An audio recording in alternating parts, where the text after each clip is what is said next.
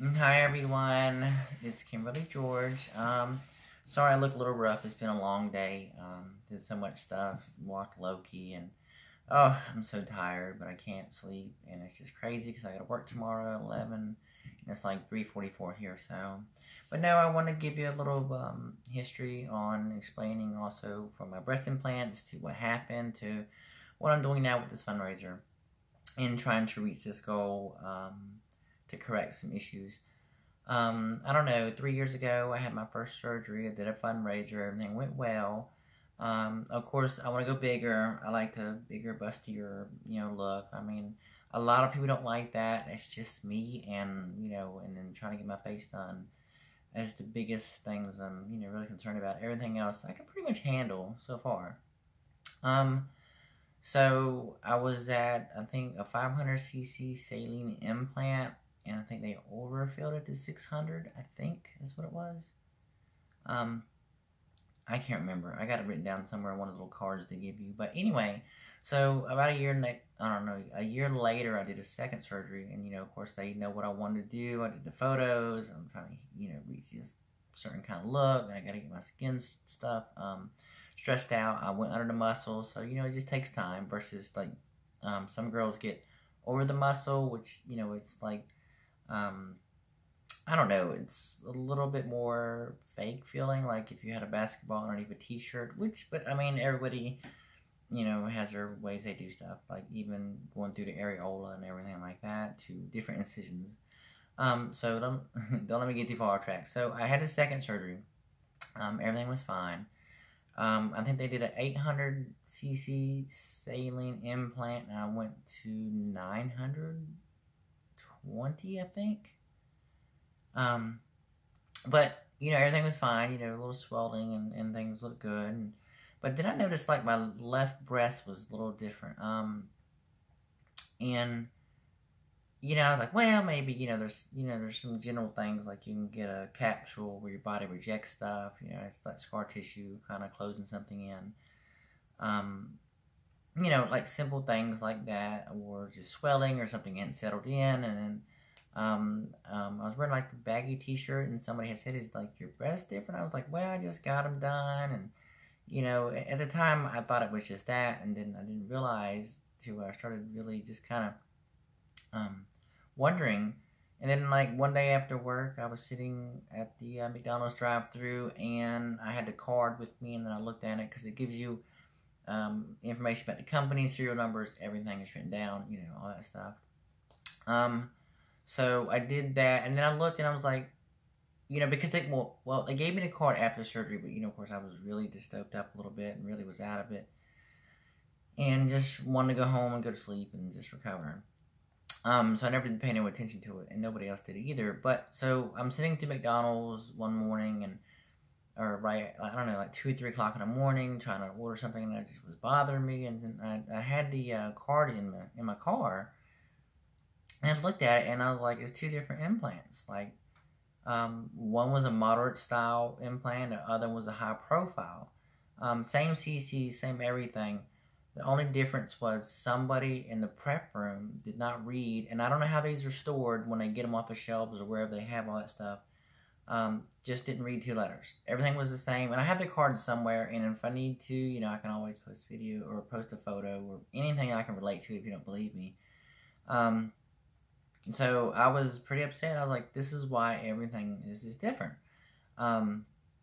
So I called them up, the doctor's office, and said, hey, I messed up, told them all this stuff. I had to wait a little bit of time, I think I waited like 6 months to 8 months before I went and did another surgery. They was going to fix everything. No charge, no nothing. The only thing I just covered is hotel, and I really didn't want to push the issue. I just want to get it done and fixed. So we went down there, they was like, okay, we'll just take them out, put them back in, and, everything should be equaled out, blah, blah. Of course, and they know I want to go bigger and all that stuff. Well, so I had a little bad experience, with all that. I mean, the doctors are great, but it's just somebody just didn't read the numbers on the little serial numbers and all that stuff, because when you go in the operating room, all that stuff's sitting on the table. And, so whoever set all that up kind of screwed that up pretty hard. So they had to cover all that and give me another surgery. Took them out. Replaced everything. I wanted to go a lot bigger because I know they could have, but they only went like 40 cc's up, and I was really upset with that because I know I wanted to do these things, and I was trying to work with them, and I've already spent a lot of money with like the fundraisers, and a lot of people just helped me out. So I was pretty upset with that, and I was like, well, why didn't y'all go bigger? And they said, oh, this and then the other, and I'm like, oh, okay, which I knew they was lying. And they could have done a better job. And then it's like they just pretty much wanted to fix the surgery, so there was no any legal recourses. But, so, I mean, after that was done, everything was good. But the only problem was, where they had screwed up, like the high profile implant and a moderate style implant, and the way they did the pockets under the muscle, changed the direction. The nipples, like one's up a little bit farther. Like the bottom of the implant, if you stick your hands down here, one's down here a little bit different. The other one, and like that placement is not just perfect. And I'm really having a hard time with that. And it's, they look great, outfits and all that stuff, but I'm still self-conscious. And, I'm trying to reach, going bigger, but plus fixing this stuff and being done with it so I can move on to my face and other things that are pressing. So yeah, it's been a big hiccup. I mean, like, I want to do a lot of kind of sexy photo shoots, stuff like that, but I've just been really self-conscious with it. So it's been a bit of a struggle, me trying to be really quiet. I know I've psyched off on this YouTube channel like way too much now, and I'm really trying to change that so y'all can get to know me and just be honest with everything that I'm dealing with in life, like problems like this. So hopefully you can understand a lot more. Maybe this will help you, or if you need to reach out, maybe we can talk privately. But no, I mean, so we did all that. The surgery is fine. It's after you heal and stuff, things were just still different. And then like the girl, my advisor, I pretty much made her cry. I mean, I was pretty upset with everything. I'm just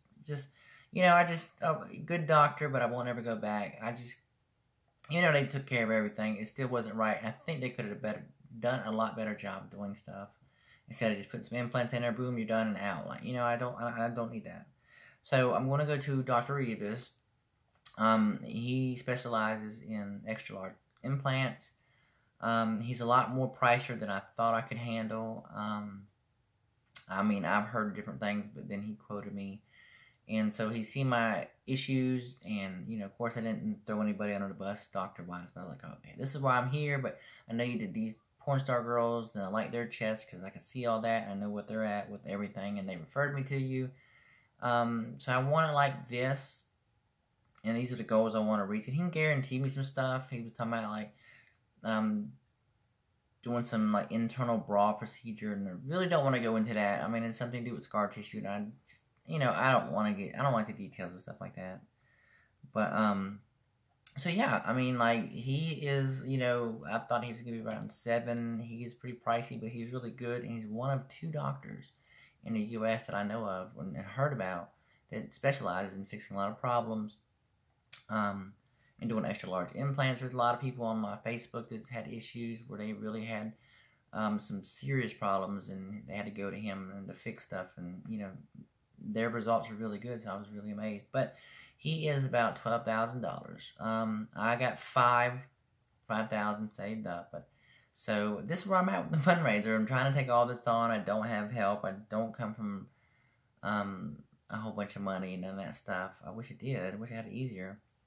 I really don't date nobody, so it's just me working and just trying to figure all this out. I do want to do so much, but that's later on in the videos.